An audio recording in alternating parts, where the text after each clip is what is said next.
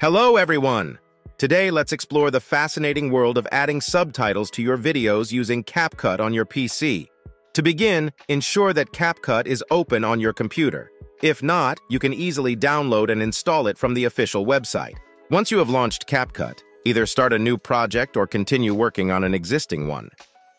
Now, within the user-friendly Capcut video editor, head over to the Media or Import section. Select the video you want to add with subtitles and click Open.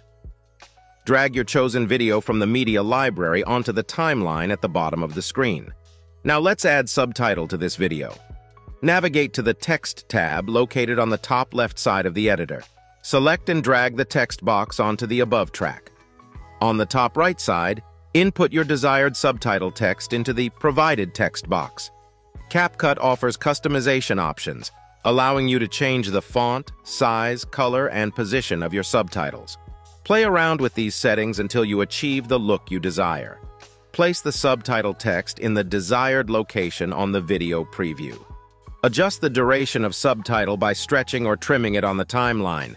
For projects with multiple subtitles, repeat these steps for each segment. Once you are all set, let's play the video within the editor to ensure the subtitles appear seamlessly and enhance your content. So this is how you can add subtitle in Capcut Video Editor. If you found this video useful, please show your support with a like.